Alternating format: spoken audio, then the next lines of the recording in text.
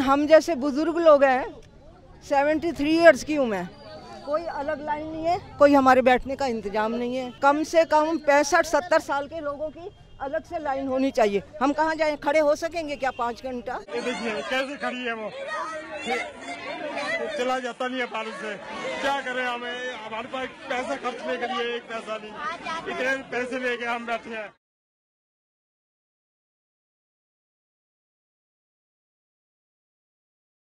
Hello and welcome to Newclick, this program with real news. Today we have with us Professor C.P. Chandrasekhar, and we're going to discuss the recent step of the government of India to demonetize the 500 rupee and 1000 rupee notes, allegedly for stopping black money and terrorist activities, fake currency, etc. How does this actually square with the supposed aims of black money? Because as has been widely stated, a lot of this black money is held in dollar accounts, and therefore it's not really held, as it were, in banknotes with under the pillow or in the cupboard and so on. So how does this aim of black money control really square with what has been done? Well, the way I'd see it is that, there are obvious assumptions which have been made, which I'm sure that even the government doesn't really believe. One, of course, is the assumption that you're talking about, the fact that the presumption is that black wealth, because it's not really an issue of black money, but because you're talking about the black economy, this substantially accumulated black wealth, that black wealth is in the form of not of gold or even fixed deposits or investments in real estate and so on, but really sits in the form of money. Currency notes, particularly even of denominations like 500 rupees, because you're talking about a black economy which is so huge. That would mean that there's notes buried across the country in order to be able to sustain that. The second assumption which is being made is that that whoever is generating this black money is not keeping the money going. I mean, the idea is that you make some black money, say you sell some property, you get yourself a certain amount of black money and you sit on it. That's not the way the black economy operates. So once you say that there are transactions which are taking place on the basis of black money as opposed to black wealth, then to the extent that you have money in circulation which may be originated as black or was black at some point of time in its life, that would have through transactions moved between the white and the black economy many times over. So if at all you're going to be able to think of anything which you can try and touch, if at all, it's really going to be an amount of currency, let us say, which has occurred as a result of very recent transactions. If somebody has just sold even maybe a DDA flat or something like that and has had to take a certain amount of the payment in currency, because that's how a lot of transactions take place, and has not yet put it into circulation, then possibly you're going to affect such people, but they might not be the principal holders of black wealth and the principal originators of black money in this economy. That's an interesting point, that essentially who would be affected are those who quote unquote tend to hoard black money due to one-time transactions they might have made and then liquidate this over a period of time. But the big quote unquote black money or black wealth today is really foreign transactions, over invoicing, under invoicing, sending money out to Hawala channels, and as we saw the Panama Papers show, that there's a huge amount of there's a huge amount of wealth being stored in the so-called tax havens, which are also in circulation. They're also sure. not that they're hoarded over there. That's an important component, but I would suspect that even the sort of rupee black economy, and therefore rupee black wealth, is quite substantial, and which hasn't actually been transferred to Swiss banks or to the Cayman Islands or wherever, and therefore we are really talking about, even if we talk about that, this is not a measure which is going to affect it. And I suppose that the second assumption which was sort of made was that that the white 500s and the white thousands, in particular the white 500s, because if you take the informal economy, if you take an electrician or a plumber in the urban areas, a domestic servant, and who gets paid maybe 800 rupees a day, 1000 rupees a day, even 2000 rupees a day, and some who are paid 5000, 6000 rupees a month, they very often are paid in 500 rupee notes. All transactions, the fruit seller on the pavement has gone and paid cash in the morning in order to collect the fruits, and then accumulates cash till the evening and then goes back the next morning.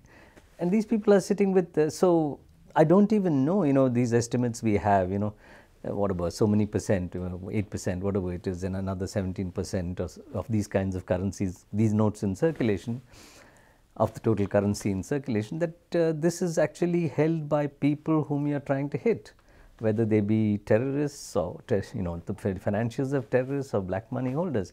So what you've done is you've frozen the payments and settlement system in a part of the economy, which is a part of the economy which actually is not where these people whom you claim you're trying to touch sit. And therefore, this is an extremely regressive measure. It's actually a measure which is unconsciously or because you don't care, has actually hit these people. And I don't believe again that there was no inkling of this, that there was no inkling that this is going to create chaos, that just because you've set a whole process of transition till December 30th, that there isn't going to be a period of 2, 3, 4 weeks over which there's going to be complete chaos, and as I said, freezes the payments and settlement system in this part of the economy. This is the part of the economy which is really the low end of the economic sector, which is the poorer sections who don't use credit cards, who don't use electronic transfers, and so on. So these are the sections and whose transaction values in a day or in a week are not so large, and therefore, and 500 rupees, I mean, you're talking about, when the last time we had a demonetization, you were talking about 1,000 rupee notes at those prices. A 500 rupee note at today's prices is just absurd to think that you can actually target it as part of something which should be structurally targeted in terms of sectors with the economy transactions. You do something about registering properly prices of real estate, for example. So therefore, I think that this was just a dramatic gesture. This was hype, partly because of the failure of the earlier measure of trying to get people to actually voluntarily declare, paying the penalty, paying the tax, black money, and nothing much came out of it. Partly because this whole threat that you're going to bring back all this black money and put it into people's bank accounts hasn't worked. And partly because elections are coming, you just needed some kind of dramatic gesture, the hype typical of this government.